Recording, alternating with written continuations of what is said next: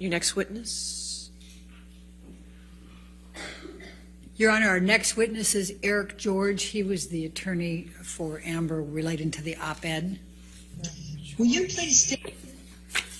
All right.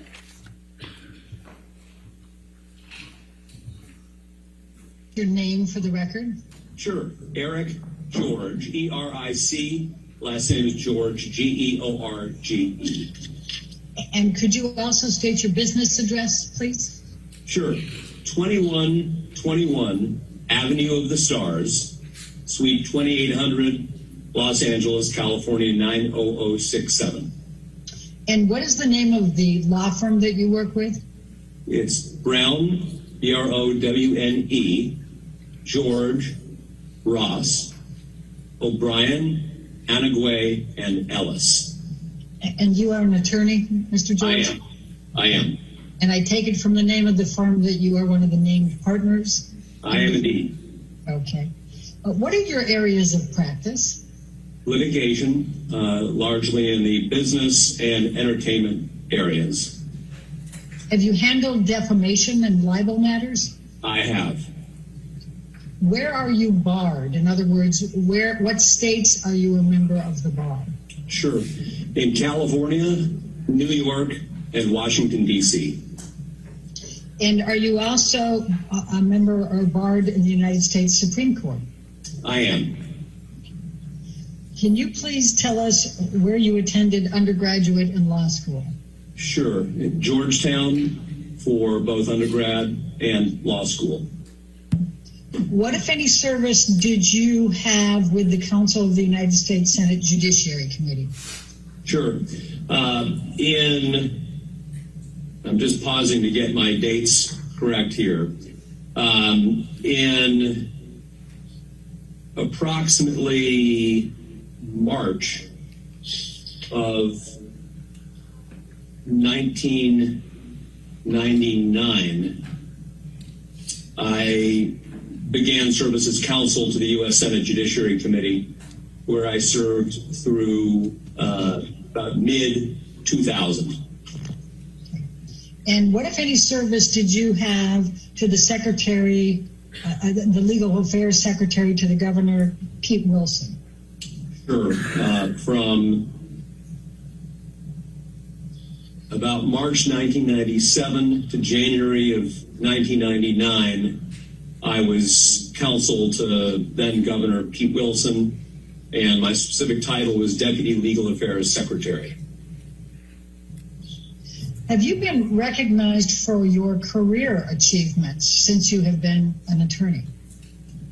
I'll say immodestly, yes, in various ways that lawyers are from time to time in magazines and publications and whatnot. And what, if any, recognition have you received as one of the top 100 attorneys in California? The legal paper annually puts out a list of the top 100 attorneys in California, and I've been fortunate to be selected as one of those for many years. And what, if any, recognition have you had as being a super lawyer in California? Same answer, except I believe it's called Los Angeles Lawyer magazine. I could have that wrong, but again, annually they put out a list of their super lawyers. All right. And are you also a member of the American College of Trial Lawyers? I am. What is one of the qualifications for becoming a member, being invited to be a fellow of the American College of Trial Lawyers?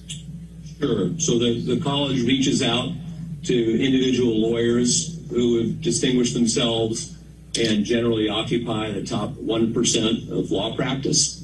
And it's an organization dedicated to the development of professionalism within the practice of law.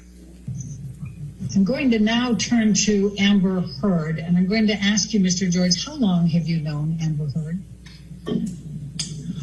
I have known Amber Heard, gosh, it's got to be a good 5 years.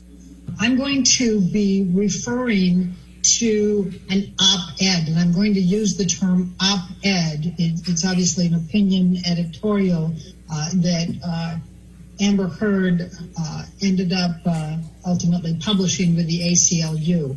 And so in the Washington Post, December 18, 2018. So as I go through and ask these questions, I'm going to be using just the term op-ed.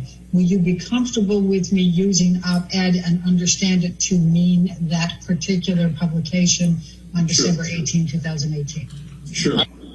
So what, if any, legal representation did you provide to Ms. Heard relating to the op-ed? She presented to me a draft of the op-ed and asked for my counsel in terms of reviewing it, editing it, and finalizing it for publication. When is the first time Amber Heard reached out to you in connection with the op-ed and reviewing the op-ed? It was certainly within the time frame of December 6, 2018. In connection with the op-ed, what, if anything, was your objective in representing Amber Heard with respect to the review and revision of the op-ed? I reviewed it and spent some significant time on it to make sure that there would be no meritorious claim that could be brought against her in connection with a defamation or related type of tort claim. And ideally, with that in mind, to minimize the possibility of her ever being sued in connection with publishing it. So, Mr. George, I'm going to ask you to take a look at exhibit number 9. Yes. Are you familiar with this document? I am. Please describe what it is. As its title, it's a judgment of dissolution of the marriage between Amber Heard and Mr. Depp.